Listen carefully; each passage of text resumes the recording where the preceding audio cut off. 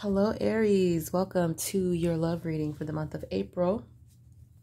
We're going to see what's going on with you in love and romance. What do you need to know? Okay. This is for Aries in love for the month of April. What do you need to know? Please stay tuned for the advice. The advice is so important. You can have a reading that is ideal that you want to hear, that you want to know, and then when we get to the advice, it's like, whoa, the warnings come out, you know, those red flag things. And it may not be a dominant energy, but it may be something you need to pay attention to, but you won't know if you don't stick to the end where I give the advice. Even I underestimated it for a very long time.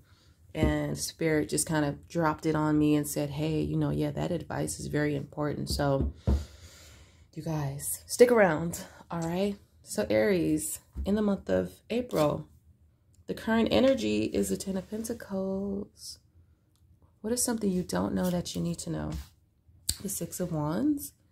And the potential outcome is the High Priestess. Your advice is the Fool.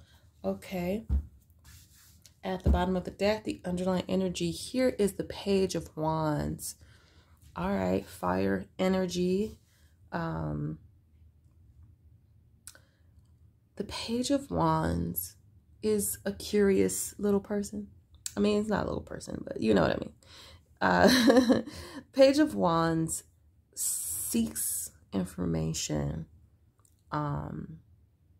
He's an explorer, okay? So this could mean maybe you have questions about something, you want to know something. You know, pages are also communicators, so that could be a thing as well. Well, let's see what is going on here.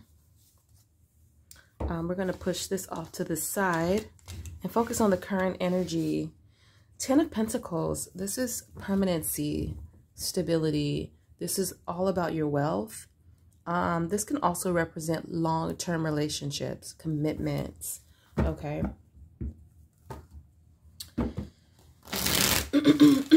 So, 10 of Pentacles for Aries. Clarify this 10 of Pentacles, please.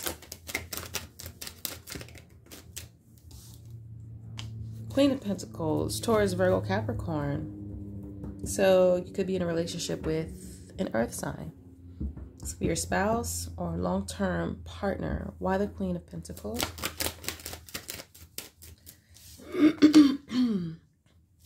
All right, so the Magician in the reverse represents either someone who lacks self-confidence, meaning they don't think they can do something, or this is like a delay, like they're not doing something, they're not taking action. Because the Magician upright, he is self-confident and he does take action. So in reverse, it's like the opposite of that.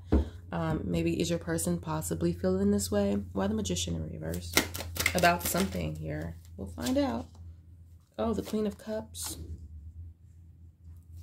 And the World. Cancer, Pisces, Scorpio. What is the energy of the 10 of Pentacles?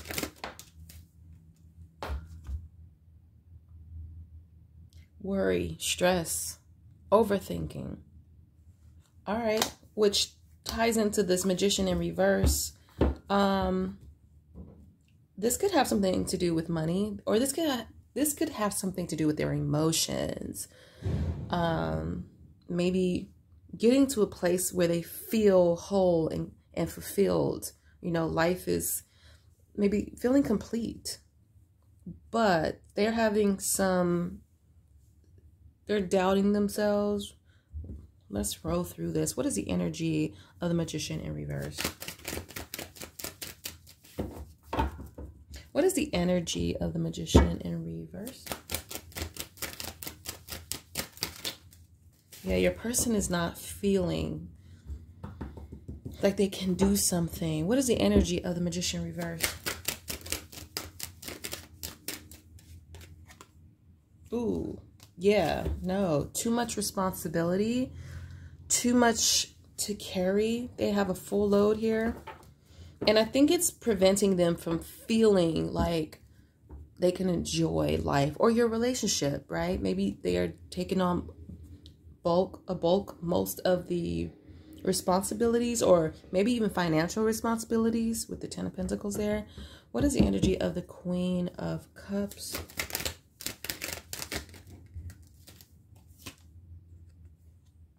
The Queen of Wands. Oh, is that another person? Another woman?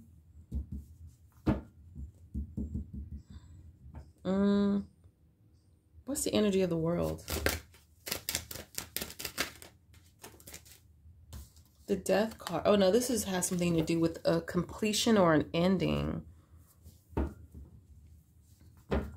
Now we'll figure it out. Hold up, hold tight. What's the energy of this Queen of Pentacles?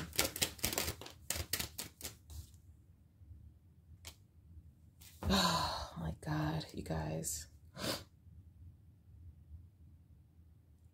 Why do it just feels like there's so many people involved here, and maybe there's difficulty ending a relationship with someone or more than one person. I get at least two people. I feel like this Queen of Cups could be someone's energy. Someone, maybe this is you, Aries, someone you love, but there's like a third party person and you feel like I can't do it. I can't continue this on, like something has to end. Why the Nine of Swords? Oh yeah, the Ten of Pentacles in the reverse with the Six of Wands.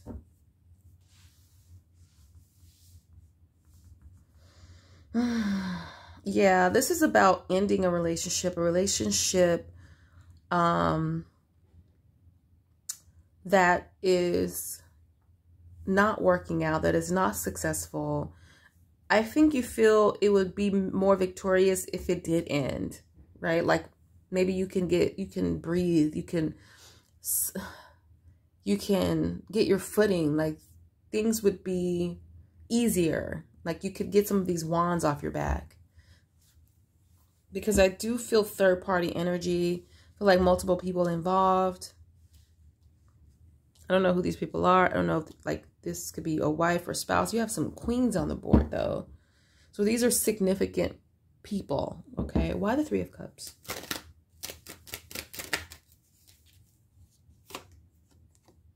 There's a King of Cups.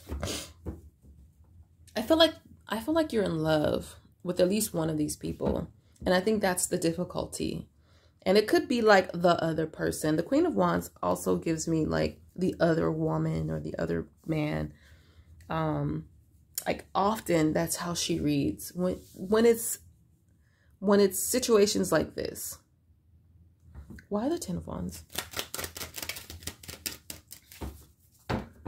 Why the Ten of Wands? The Page of Pentacles with the High Priestess. So maybe you're having new ideas and new feelings, new thoughts, new opinions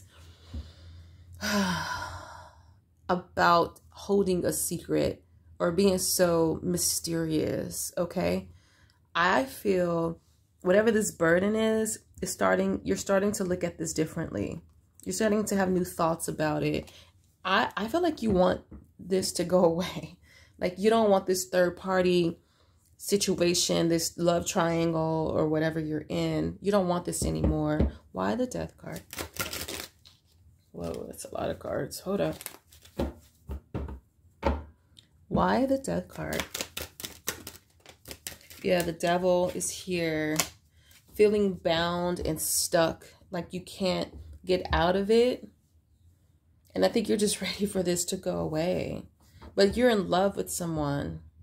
And it's just becoming too much. Why the Queen of Wands? Trying to hide.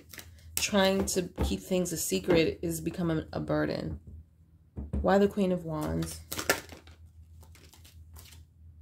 The Four of Wands. So you're not happy. Okay, yeah. Okay, so maybe you're married to this person here. And you're not happy there. And I feel like you're with someone else that you are happy with. Like you love this person. but it's too much of a burden to try to uphold this relationship, to keep it going. So what is something you don't know that you should know? Okay, that's interesting. So this is all about, like, I feel like a love triangle. Not happy in your current relationship, but you love this other part. You've fallen in love with someone else, which happens, I guess. All right, the Six of Wands, which you don't know. Something could be, there's some sort of an achievement here, or accomplishment, victory, success, getting recognition. This is what you don't know. Let's see. Clarify the Six of Wands. Well, somebody's definitely not saying something about some type of achievement. Why the Six of Wands? Uh-oh. The Four of Wands in the reverse again. So this is about that unhappy home life. Why the Four of Wands reverse?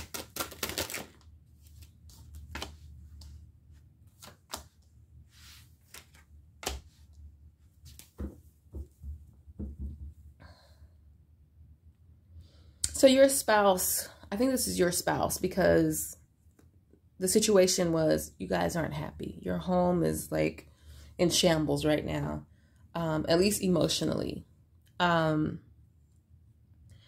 This person, I feel like they want to improve the situation, the relationship, whatever's gone wrong. They want to fix it. They want to improve it. They want to bring happiness and pleasure back into this relationship. And they are trying to find out how to do this. They are trying to improve this situation. What is the energy of the Six of Wands?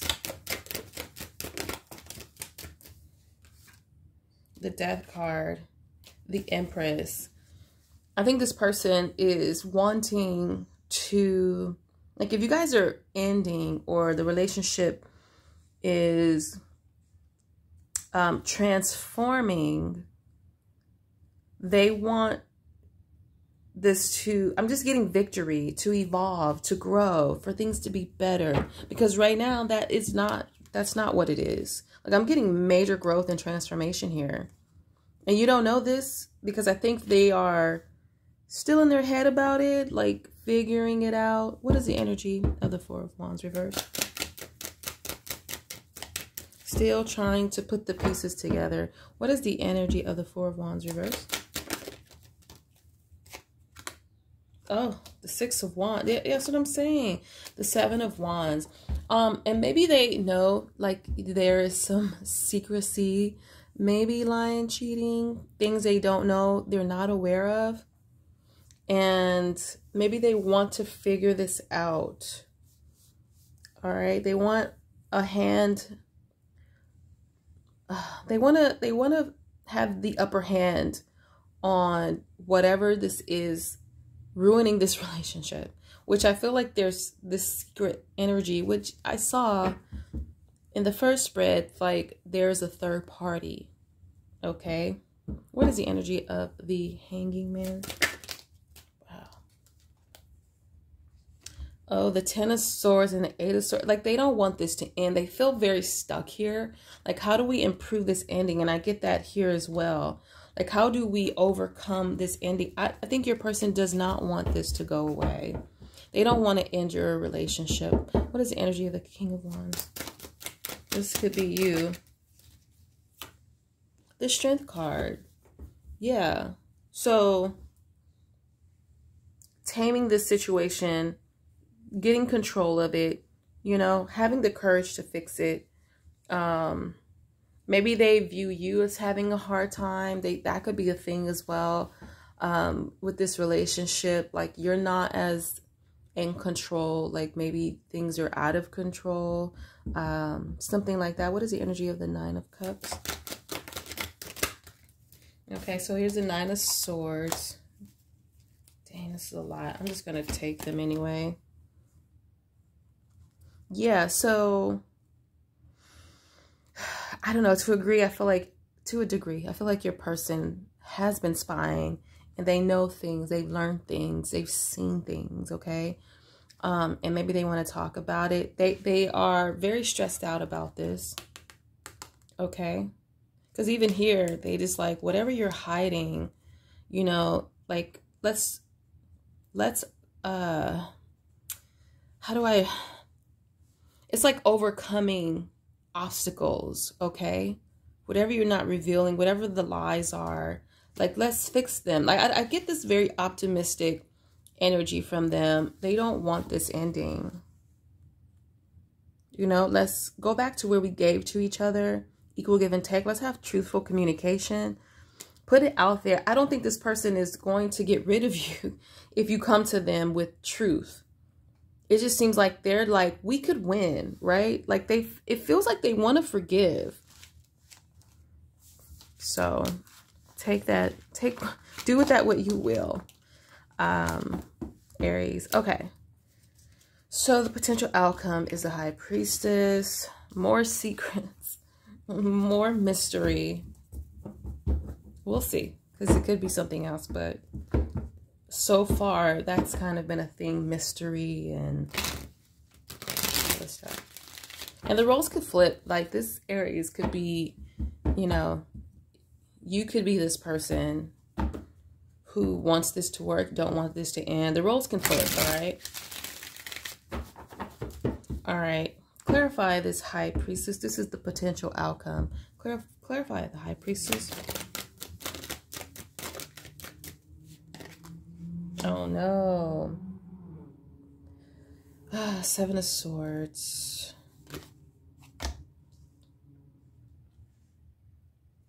I think there's just too much mystery. I think the relationship is ending. Your partner didn't want it to, but it's like, what else can I do? Because there's just too much lies, too many lies, too much secrecy, you know, like secrecy. And someone just may move on, move forward in a more positive direction. Why the Chariot? The Judgment in the reverse. What is this? Not getting back together. The Fool. I feel like someone is just going to take a whole new leap of faith, a new path in life, going in a new direction. I cannot talk this morning. Going in a new direction. What is the energy of the High Priestess? The Star. The Star. Okay. Or maybe this is someone using their intuition. You know, it's like they know. So the potential outcome, someone just knows that there are lies here. There's deception. And they have the Star. Why the Star? Yeah, and they just want to move forward. Okay. So the outcome, someone leaves, someone moves on because they don't want to deal with all the lies, all of this deception. And Aries, again, I feel like this could be you. I mean, as I've gone throughout the reading, it feels like, you know, you could be that person who says, I don't want this to go. I don't want this to end. I want us to just, you know, have a victory over this. Like, let's not fail in this relationship. But somebody here is just moving on to a more peaceful place. I just get move on, like move on, move on, move on. You know, not getting a second chance, not renewing.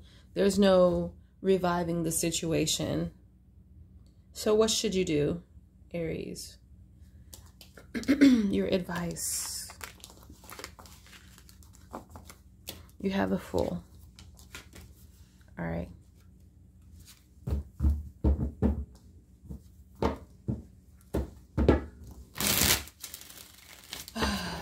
Okay.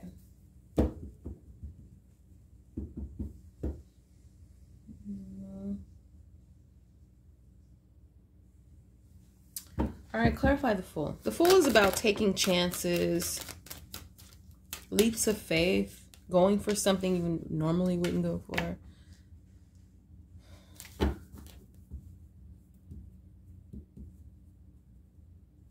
So you could have these reservations about, that's what I was trying to say, like your partner, it could be your partner who's with a third party, and you don't know that, hey, they actually really want this to work. But I think that you are going to move on, okay? And the cards are saying, yeah, take a chance on a new path, a new leap forward, because I believe that there's still going to be lies and secrecy. Like, that's not going away, okay?